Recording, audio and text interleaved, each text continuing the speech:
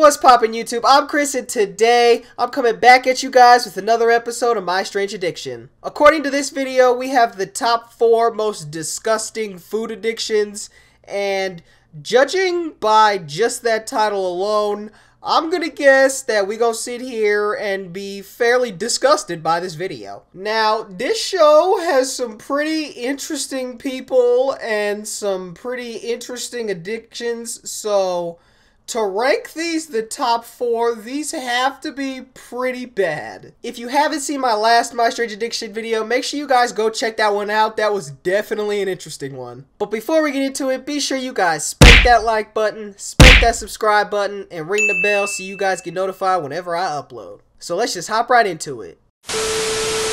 So here we are with the top 4 disgusting food addictions. I'm pretty terrified to see what we gonna watch, but let's just get into it. My name is Michelle. I am 29 years old. I am a tattoo artist, and I am addicted to drinking animal blood. Oh my god, I didn't think it was gonna start off like this! There are so many different parts of an animal that you could enjoy, and you chose the blood, which might be the worst part of the animal.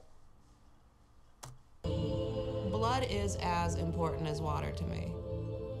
I like to drink blood when I'm reading, when I'm relaxing, when I'm watching TV, when I'm painting. It's never a bad time for me to drink blood. Michelle has been addicted to drinking animal blood for the past 10 years. She needs 7 liters a week to satisfy her cravings and can't start her day without a sip. I wake up in the morning, I pour it into my coffee cup. I drink it.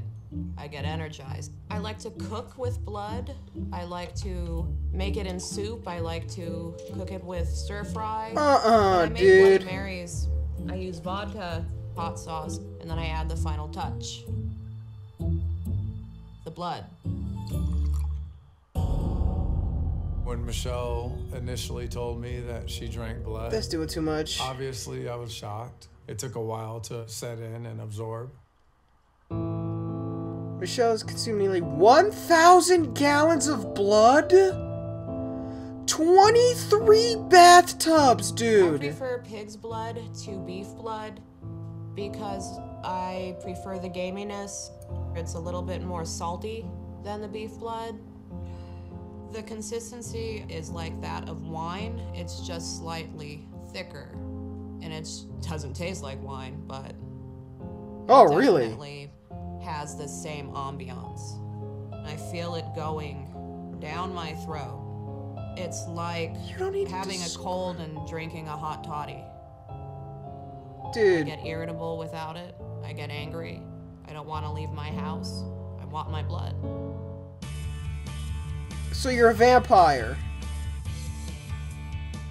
My name is Casey. I'm 26 years old. I'm from Fayetteville, So Tennessee. Casey.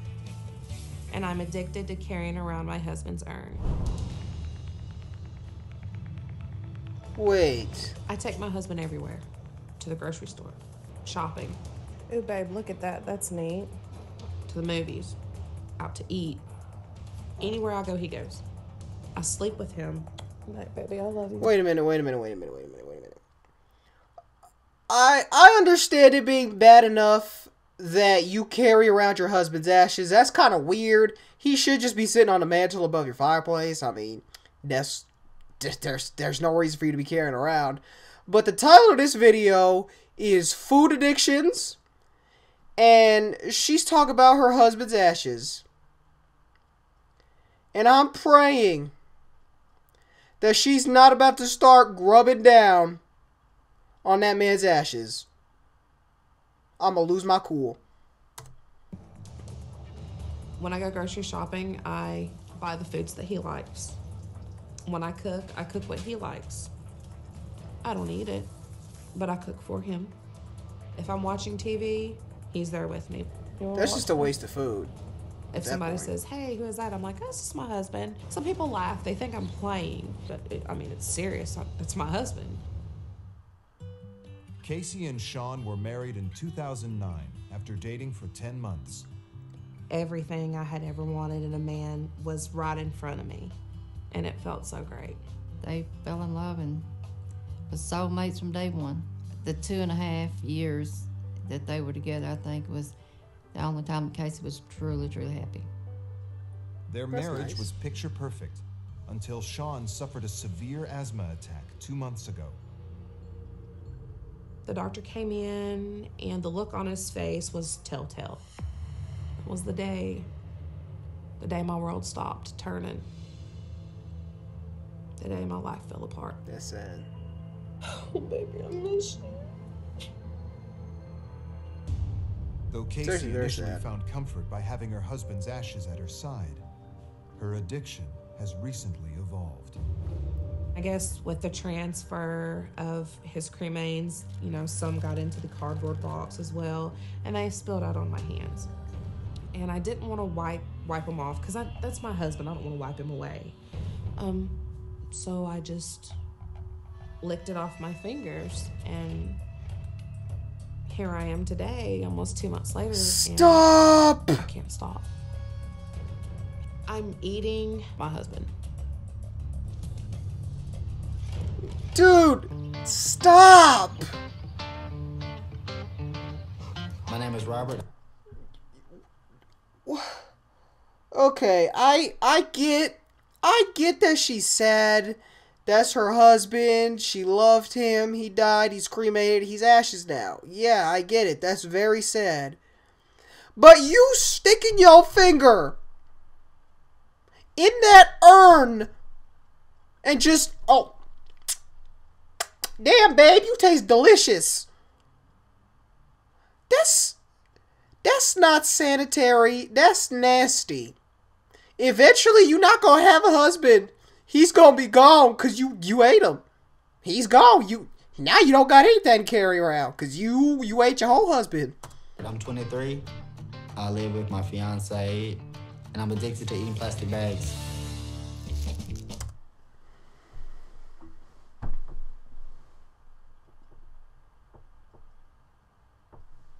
I didn't think it could get any worse, bro. I really didn't think it could get any worse, man. Plastic bags, dude.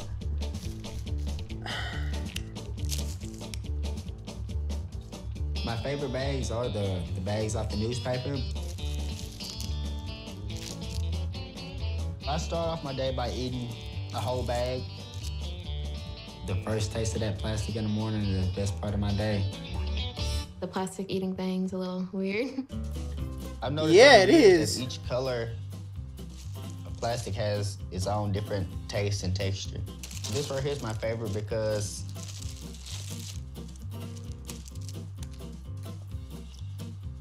it's chewy, it's malleable, and it's just delicious. Heaven.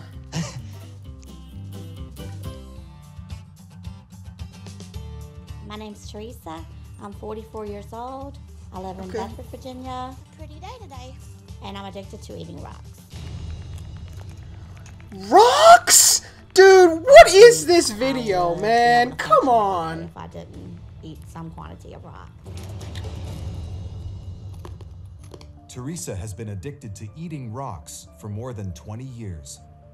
She was initially attracted to the earthy smell. I was just out walking one day. I had no intention of biting into it or chewing it, but I did, and once I did that, I was hooked on them. Now Teresa can't go more than a few hours without eating rocks. It's the grittiness of it and the earthy taste. How do you sit there and take a bite of that rock like it's an apple and not break every single one of your teeth out of your mouth?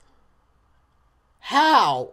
That's got to be some type of I superpower. actually like how it feels on my teeth when I'm crunching them up.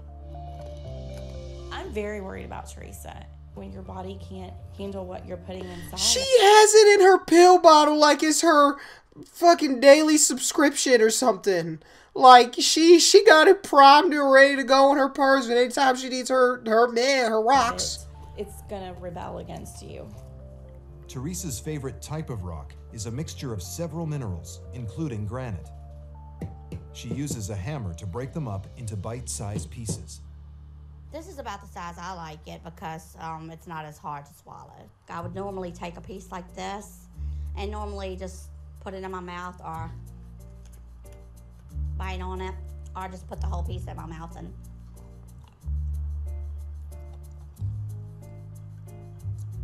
get the earthy taste off of it. Kids, please do not eat anything that you've seen in this video. Please do not be eating rocks. Don't eat plastic bags. Please do not eat anybody's husband's ashes. Please do not do that, dude. Just don't.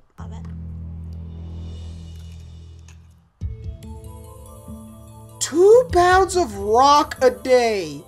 I will eat them in front of anybody. I'm not ashamed of it, so it doesn't really bother me. How does that work with, like, digestion? Do you digest those rocks? Do they come out whole? I mean, why? Just why? Now, before going into this video, I had expected to just be disgusted and possibly slightly disappointed. I did not expect to feel large amounts of rage and anger, because that might have been the worst video I've ever seen. That first girl drinking pig's blood like it's some type of water. That's not healthy. Kids, don't drink pig's blood by the glassful. Please, that's not good. Just don't do that. The second lady might have been the worst one. It's bad enough that you carry around your husband's urn everywhere you go and cook him food that he's not going to eat, and then you don't eat it, and therefore you're just wasting food. But you've resorted to literally eating your husband. Does that not seem wrong in any way? Like I said earlier, eventually she's not going to have a husband. That husband's gonna be gone, cause she ate all of them. The third dude eating plastic bags, I mean, that's bad. That's a choking hazard. You gonna choke on one of them plastic bags. That can't be good for your body. It's probably not digestible. I don't think a plastic bag can be digested just like regular food. I guess the only positive that comes out of that is he's saving the earth. I mean, it's better than it going in the landfill or on the side of the road littered. I mean, I guess it's being disposed of in some way. And that last lady that just eats rocks, I think that's gotta be the dumbest thing I've ever seen. You can't just be going around picking up dirty rocks on the side of the road and chewing on them like it's some potato chips and keeping them in a medicine bottle like you gotta take your prescription every 2 hours.